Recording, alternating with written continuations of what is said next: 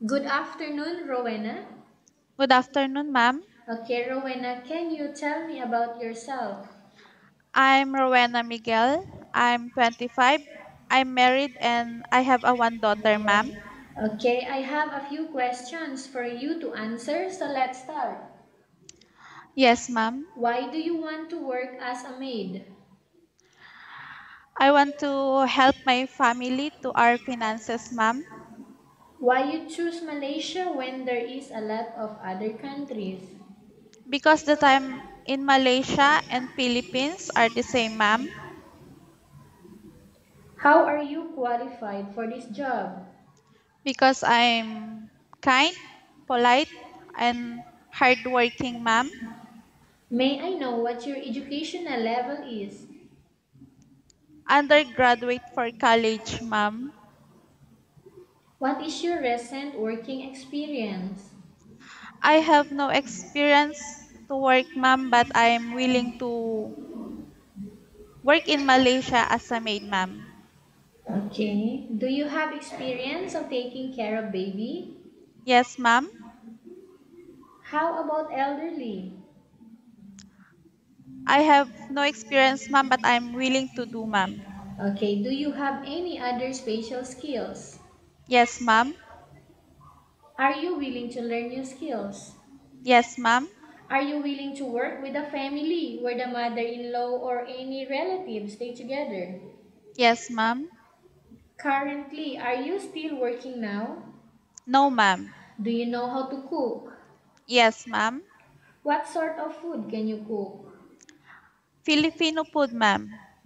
Are you aware that you will have to do washing, cleaning, ironing, and cooking? Yes, ma'am. From all the house chores that I mentioned to you, which do you like most? I'm sorry, ma'am. Can you repeat the question? Are you aware that you will have to do washing, cleaning, ironing, and cooking?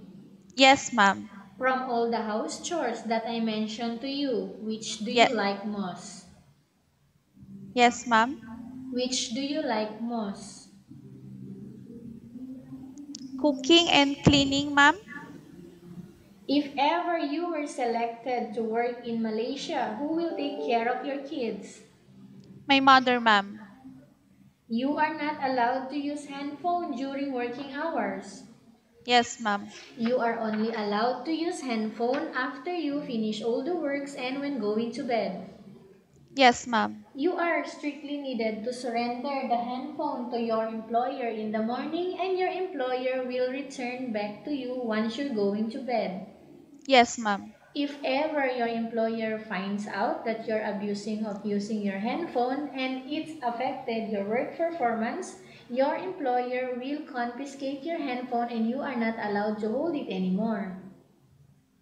Yes, ma'am. Instead, your employer will allow you to call to your family 3 times in a month. You only allowed to bring normal phone and you are not allowed to bring smartphone. Are you Yeah. agreed for the terms and condition? Yes, ma'am. Are you agreed to the rules and regulation for the handphone? Yes, ma'am. How many years is the contract as you agreed and understands?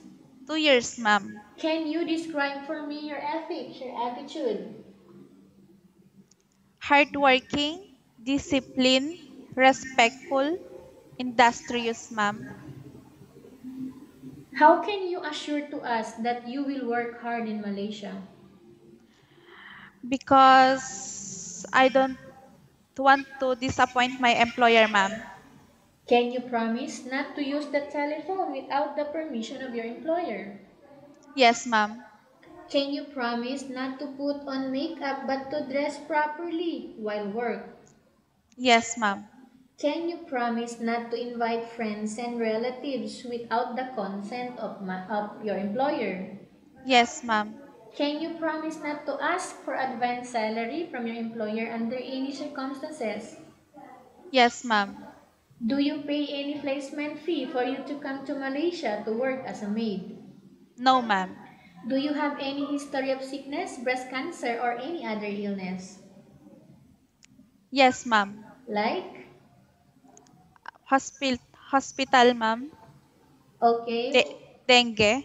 When was that? 2010, ma'am. 2010. Okay. Do you suffer from any skin diseases, allergy, or physical defect? No, ma'am. Have you suffered from any serious illness? No, ma'am. Do you smoke? No, ma'am. Have you undergone any operation? Yes, ma'am. What operation was that and when? CS, ma'am. When I give birth my daughter, ma'am. When was that? 2014, ma'am. Okay. Are you medically fit or are you fit to work? Yes, ma'am. Are you in any medication right now? No, ma'am. Are you allergic with any food? No, ma'am. Are you preferred to work for the employer of any race? Yes, ma'am. Are you preferred to eat the type of food taken by your employer? Yes, ma'am. Are you afraid of being left alone in the house? No, ma'am.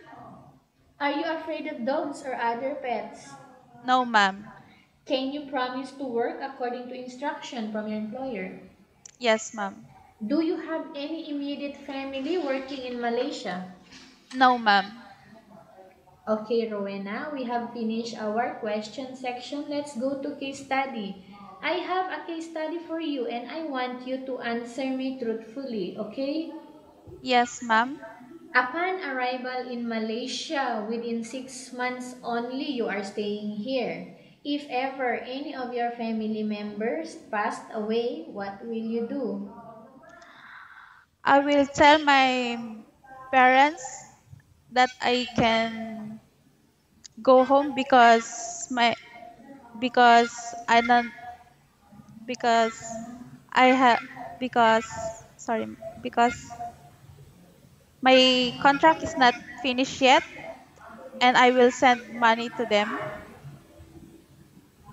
Okay, so you will just tell them that you cannot go home, and while Ye- telling that, you will just send money. Yes, ma'am. Okay, Rowena, kindly tell us about yourself and why do you want to work in Malaysia as domestic helper? I'm hardworking, loyal, and I want to work in Malaysia to support my family and education of my child, ma'am. Okay, what do you want to tell to your employer who are watching your video right now? Ma'am, please choose me because I'm hardworking, loyal, and I will follow your rules and regulations, ma'am. Okay, Rowena, thank you very much. We will update to your agency if there is any selection made by the employer. Yes, ma'am.